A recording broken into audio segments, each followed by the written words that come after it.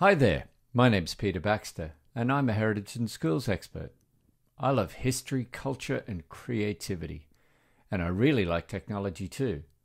And in this tutorial, I'm going to show you how you can combine all of those things and more and share them with your family and friends. How are we going to do that exactly? By making a podcast. What's a podcast, I hear you ask? That's a good question. What is a podcast? Is it a digital media file? Is it a radio show? Or is it a recording of someone speaking? Well, it's actually all of those things and more. Let's get started. We're going to show you two ways to make a podcast today. The first is the simple way, a live recording. And the second is a more complicated way. It's called multi-track recording. Remember to ask your parent or guardian for help, particularly if you're choosing to do part 2. So, why would we want to make a podcast, and what is a podcast again? Okay, let's find out, shall we? Podcast is a compound word. It comes from a broadcast for an iPod being an old MP3 player. And an MP3 file is essentially what a podcast is, a digital file. So you can think of some ideas you could make your podcast about. Maybe your favorite walk, your favorite place, or your favorite people. Maybe you could interview them and ask them questions. Another way to think of it is as a radio show, an internet radio show. And if you're thinking about it maybe as like YouTube, well, it is and it isn't, because YouTube is, say, video and audio, where a podcast is just audio. So why would you want to make a podcast? Well, maybe because you've got something to say. Or you could share stories about your favorite people and places, and you can bring your hobbies and your passions to life. Or maybe give a voice to people who might not otherwise be heard, or share and tell their stories. So here's an activity to get us started, because if we're going to make a podcast, it's a great idea to have something to make a podcast about. So grab a pen and paper and think about your favorite local place. Think about who your audience will be for this podcast. Is it your friends or your classmates?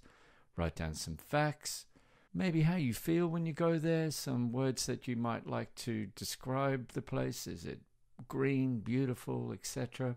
Some activities you can do when you get there. And after all this, perhaps you'll come up with a nice title.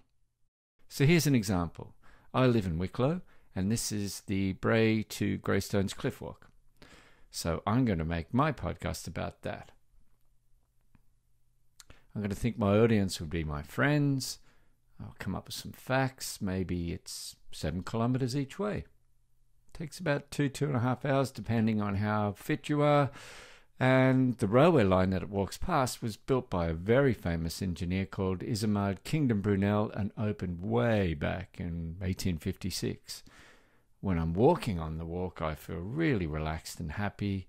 And I look down, I see all the birds nesting, and it's just so green and lush, particularly when you come into Greystones and you see the fields. And then one of my favorite things to do is maybe have something to eat, or a cup of tea, and maybe an ice cream. Yeah, so that's my podcast, and I'm going to call it Cliff Walk Talk. Sometimes it's great to have a title that's kind of catchy, something that people remember, and something that when you give your project a title, it's kind of something different then. Brings it to life. Now that we have this information, we can use a simple template like this one and fill in the blanks. So for example, hello, my name is Peter, and welcome to Cliff Walk Talk. Today I'm going to tell you about my favourite place. It's called the Cliff Walk between Greystones and Bray.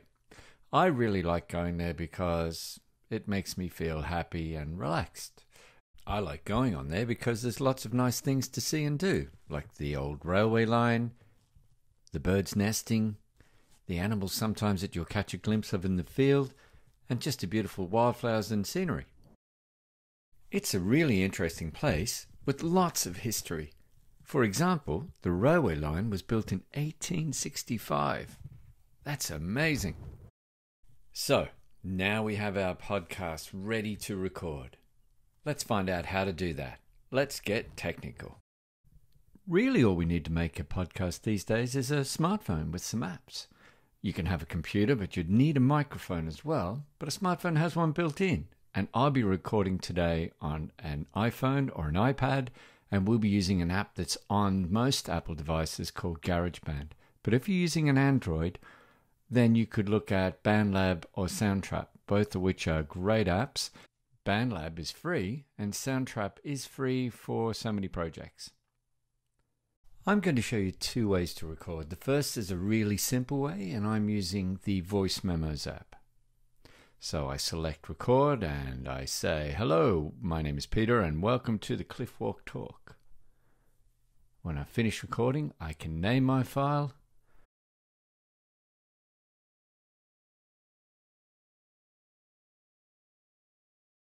And then, quite simply, I can press the three dots on the left, they're the three blue dots, and share it with another device or another person, or share using one of many number of different apps.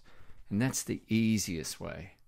The disadvantage of that, of course, is that I can't really edit what I'm doing very much. The advantage is that it's very quick and very simple. If you wanted to make a simple podcast, well, then that's what we've just done. We've learned how to make a podcast very simply. If, however, you wanted to make something a little bit more complicated, then stay tuned, because in the next section, we're going to learn to do exactly that. This is a little bit more intricate and a little bit more complicated. So take your time and feel free to go back over any section you're not sure of. The other way to record is called multi-track recording, and this is more complicated.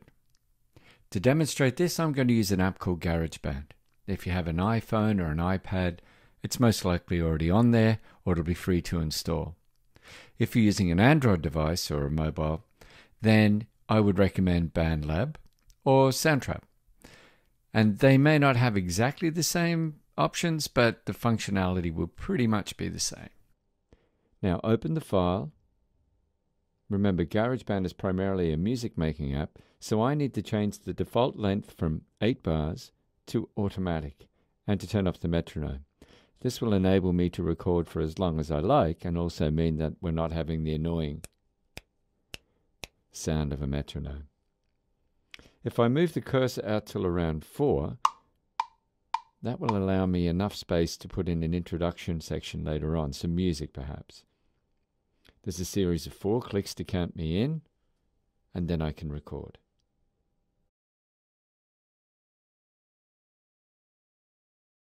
Let's have a listen.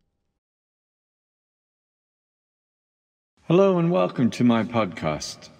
My name's Peter, and today we'll be doing a podcast about how to make a podcast.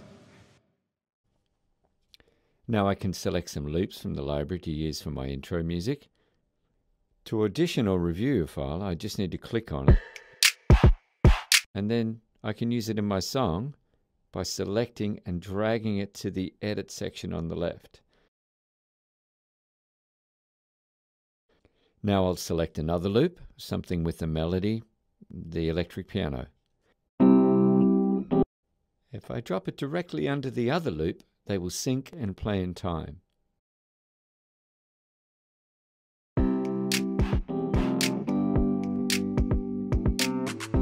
Hello and welcome to my podcast. My name's Peter, and today we'll be doing a podcast about how to make a podcast.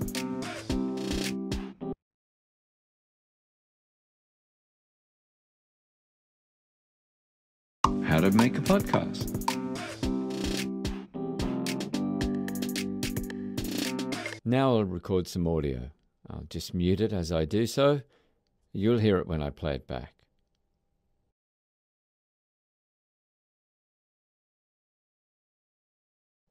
Now I'll record some links and another section. Let's go over to Peter and find out exactly what a podcast is. Peter and find out exactly what a podcast is. Well, thanks, Peter. That noise is called phasing. So when two files play over each other, you hear a hiss, and that's very easy to edit out. Simply select one file and shorten it. Exactly what a podcast is. Well, thanks, Peter. A podcast is a broadcast for your iPod.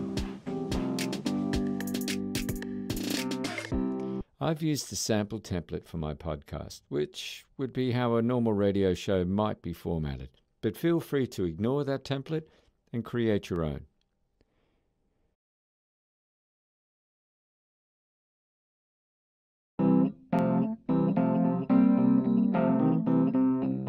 Hello and welcome to my podcast. My name's Peter, and today we'll be talking about how to make a podcast. So first up, let's start with the introduction.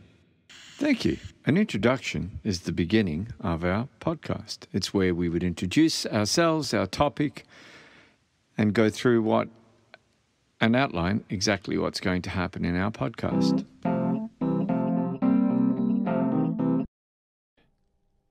You can see there's a mistake. I'm going to go back and edit that. I move the cursor across, I double tap on the file, select split, and a pair of scissors appear. I then drag the scissors, cutting the file where I need it to be cut, slide down and edit the actual audio file. Then I'm bringing in my music loop at the end. So let's have a listen and see how that sounds now.